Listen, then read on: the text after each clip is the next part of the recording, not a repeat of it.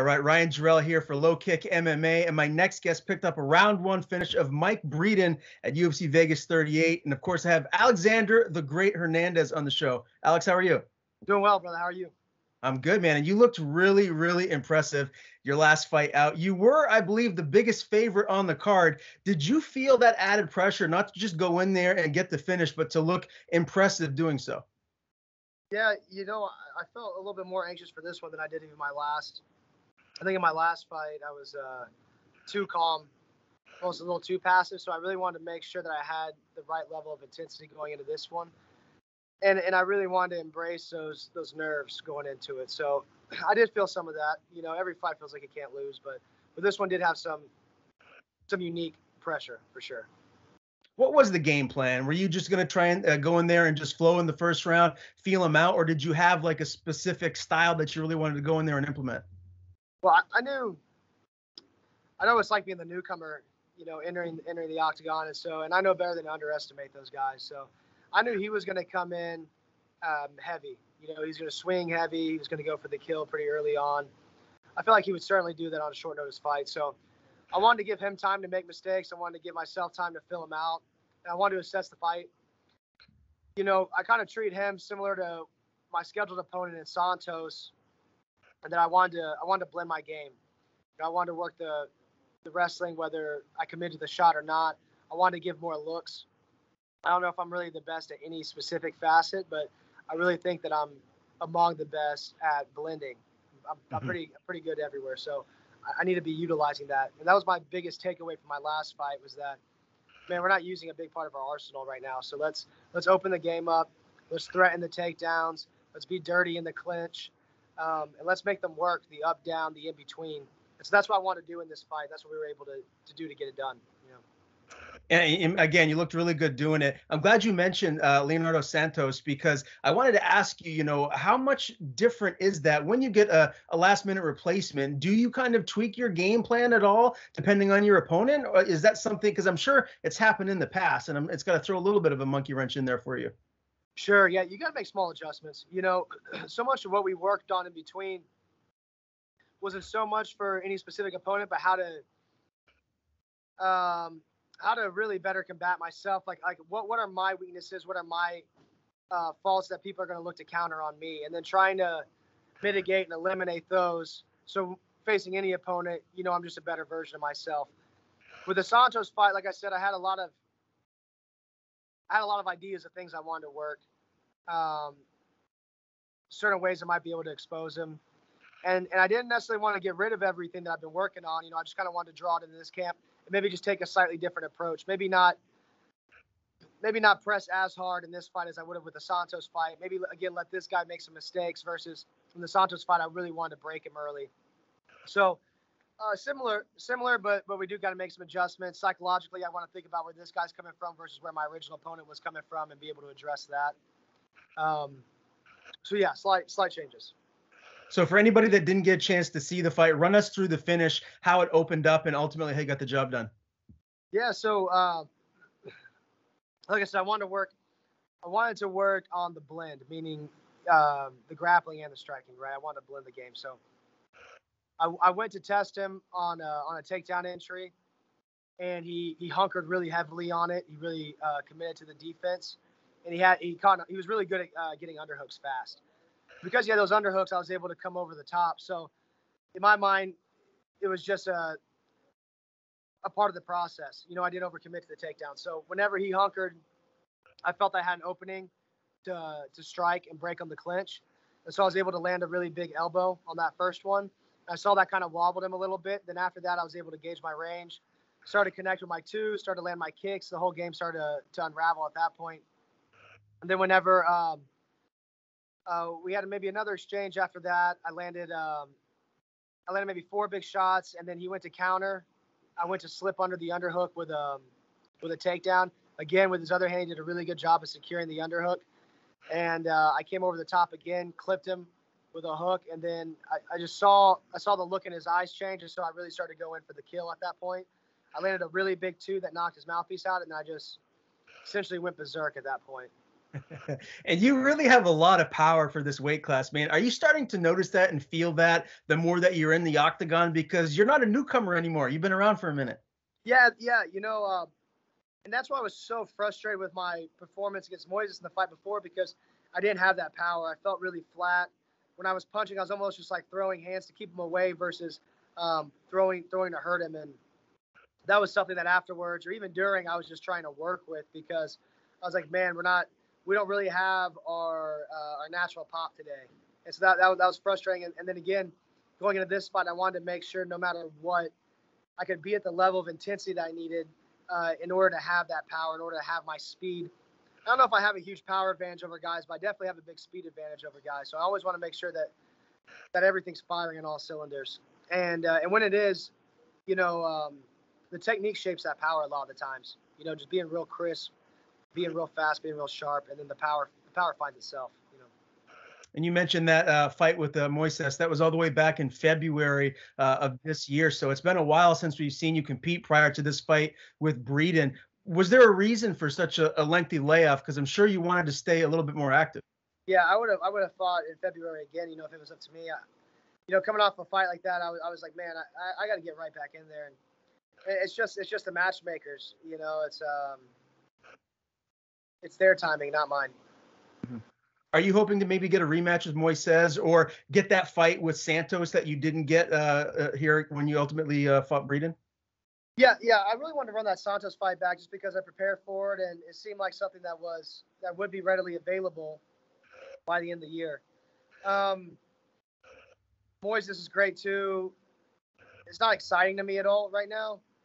But then there's the other part of me that's like, man, you can stomp that guy out pretty easily, I think. So I felt like that was me on a really, really bad day. So, and I still felt like I won that fight. So a part of me does. Another part has just been like so much of the cycle of moving forward that I'm not letting it really weigh on me at all or wear me down. So my biggest thing right now isn't so much the opponent, but a date. I really just want to get volume. Like you said, I haven't fought since February. That bothers the hell out of me. Waiting till October, and then if I'm gonna have to wait till potentially next February, I'm sick of doing that. I don't want these 2 fights a year. I want 3+ fights. So I really want to get in against whomever, by the end of the year. So how easy is it for you to make 155 if you got a short notice opportunity to step in? Because you're seeing that a lot now in the UFC. Yeah. Could you step in like this weekend or next weekend if you got the call? Yeah, I would like to have 2-week notice. 3 weeks would be great, but 2 weeks fine. But 55 is not hard for me to make. I make it pretty easily. Yeah, it's just the last fight I came in kind of light, So. What do you walk around at typically? Like a solid 77. Yep. Okay, yeah. So that's normal cut then. A pretty normal cut. I mean, some guys, I got buddies that get really big, like they get in the 80s, they get in the 90s. But whenever we're actually training and we're working hard, I'm just always kind of in almost a camp mentality, almost in like a camp work ethic, and so. I don't get that big. I mean, I don't even know genetically I would, but I feel like when those guys who are kind of meeting that workload that I'm at, they don't normally stay at those weights. They normally drop down and they don't feel too big or overwhelming. So I play with the idea of going down a weight, but I think that might cost me too much. So I don't know, maybe down the road, but right now, 55 is a good home. Yeah, and it's a great division to be in. Obviously, you're back at the gym right now. You got a lot of killers around you on a day-to-day basis, and Factory X with Coach Mark Montoya. Tell me a little bit about that dynamic and learning under him, because anyone I've ever interviewed that's out of that gym, they rave about how great of a coach he is. Yeah, that was in large part the reason I went there. I stayed out with him for a week and just respected him so much, his culture, the culture he instills in the gym, and in that amount of time, obviously just a week, but I'm good at reading people, and I couldn't find a blemish on the guy. I had nothing but admiration for him, and I think moving out there completely, we really clicked. We clicked really well, and he's become more than a coach, but certainly a role model and like a father figure to me.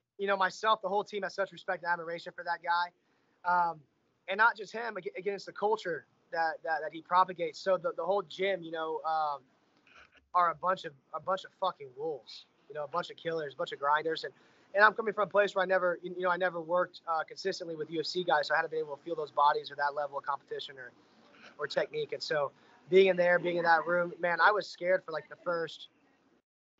I woke up every day nervous for like 8 weeks, going to practice, just, feeling uncomfortable, walking in that fire. Rising to that level of competition was huge for me.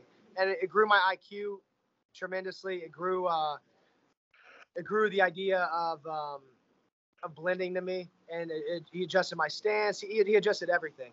We made a lot of changes, and I'm grateful for Ohana because of all the individual work I've got. I am very solid everywhere, but I wasn't really good at putting it together. And then Mark taught me how to do that. Again, he elevated my IQ, so I knew how to assess the opponent better, assess myself better. And so for me, it was a night and day adjustment. Yeah, that's fantastic to hear, man. I did want to ask you too, who are like your main training partners there? Do you have a couple of guys that you're primarily going with the most? Yeah, sometimes it depends the camp. It certainly depends the camp, but we're all over the place because we've got good guys. We got good guys from 25, up, to light heavyweight with Dustin Jacoby, from Brandon Royval to Dustin Jacoby, everybody in between. So I'll use Royval because he's so sharp, and he's taught me a lot in developing like certain feint movements and traps. And he's long, he's a 25er, but we're practically the same height and measurement. I'm a bit longer than him, but. And then I'll use, even at 35, I use Chris Gutierrez and Jonathan Martinez a lot. 45, I use Yusuf a lot. Colin Anglin also, who's a newcomer. And then at 55, I use Vince Pichel, Luigi Vengermini a lot. Some LFA rising prospects, and Markel Maderos and Jacoby Jones a lot. Who else I use a lot at 55? I use another LFA guy. This thing, it's just a phone call away. I feel like between these LFA guys and the UFC guys, but I'll use a 170er named Harris, who's got good measurements for me. Also, I use him quite a bit. I mean, man, I use a good stable of guys all the time. I mean, I'm constantly always trying to get new bodies. I don't want to just be with the guy for too long. I don't want to work with one or two people all the time. I'm constantly grabbing new guys, and we're always pushing each other. I demand the most out of them, and they know that, and so then they pull the most out of me every time too. Now I've got this I've almost got like the stigma where if we're going together, they know I have a high expectation. So on days I'm feeling bad, they'll try to break me. They'll try to push me, and so it's just a good atmosphere. It's good energy. Jordan Totoni is another guy I like to use a lot at 55. I mean, there's a big stable, dude. That's what's so incredible about it. There's just so many bodies. Yeah, no shortage of bodies there. There's no doubt about that, man. I did want to ask you too, just about your standing in the lightweight division. Like, where do you think you are from cracking that top 15? I got to imagine you got to be pretty close. Yeah, it's just a fight away. It just depends the opponent. We could do one fight and then crack the 15. We could just do it if it's convenient at the end of this year. I definitely feel like now I'm at the maturity physically and mentally to be in there again, to compete well and win and break even the top 10, the top 5. So it's one fight away. Who wins the upcoming title fight, Oliveira and Poirier? I think Oliveira wins. I do. I think he's got the momentum. He's got the mind. He's got the skill. It's no tough. So it's no easy challenge. They're both champion quality fighters. I think that I think Oliveira just might have the edge in technique. Can't wait for it. Last question for me, man. If there is someone that you could call out, someone that you would like to fight next, is there anyone that comes to mind, or are you just going to jump in with whoever the UFC wants to give you? It's funny you said that because I don't know. I woke up this morning kind of thinking it. I saw something about Patty Pimlet and that maybe being a matchup, and I was like, I'll take that fight too. I was thinking about. I kind of thought about the Moisés and the Los Santos thing, and at the end of the day, it's just the date for me. I don't really care the face or the opponent. I want volume. I'm confident in myself. I'm confident that I can beat any of these guys here, breaking in the top 15. So and I'm confident that I'll be ready in time by December. So I just want to get another fight before the end of the year. As lackluster of a response as that is, it's just where I'm at. I just want the date. I can't wait, man. Can't wait to see you back in the octagon. You're always must-see TV. Again, Alexander the Great Hernandez picks up another impressive victory, this time at UFC Vegas 38 over Mike Breeden. Pleasure talking to you, man. Before I let you go to the floor, tell people where to follow you on social media, and if you have anyone to thank, the floor is yours. Yeah, the Great 155 on all social media, and then of course Factory X and Ohana Academy Northeast is my gym. So if you're in Texas, check it out. Thanks, man. Make sure to subscribe to the LowKick MMA YouTube channel for all the latest news, event previews, and interviews with some of the biggest stars in MMA.